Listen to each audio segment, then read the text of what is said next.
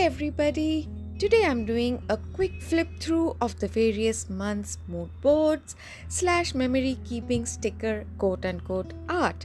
I prefer I was doing this for my eyes only and never expected to show it to anyone. It was to bring some joy and fun into my daily routine. I usually highlighted things, routines, special occasions of that time. I took time to make the banners separately, drew it out, and then stuck them on top of the months. And I found it a lot of fun to bring out all my stickers and washi tapes and create something as the month kept progressing. You will see, some of them are still incomplete from say November, some that I want to bring some changes to because there were far too many words and I prefer not too many words on these layout and spreads that I have made for each month, as well as I'm making one for the end of the year, like a highlight of the entire year, what were my focus and what I was mainly doing. The year for this year 2023 was reset. I was resetting my whole life, my routines, and these little bit of happiness and these fun elements, they kept me going. So the round thing at the bottom is a gift I'd received. This is where there are too many words and I want to change that up. So December has just started, so I will be doing that. This is the 2023 one. So I also use the same book for washi tape swatches, as well as my tracking of books that I'm reading, some attempts at art or trying to learn something like hand lettering. A lot of things are incomplete, but one that I'm very, very proud of is a cherry blossom tree that I have done in my being very beautiful.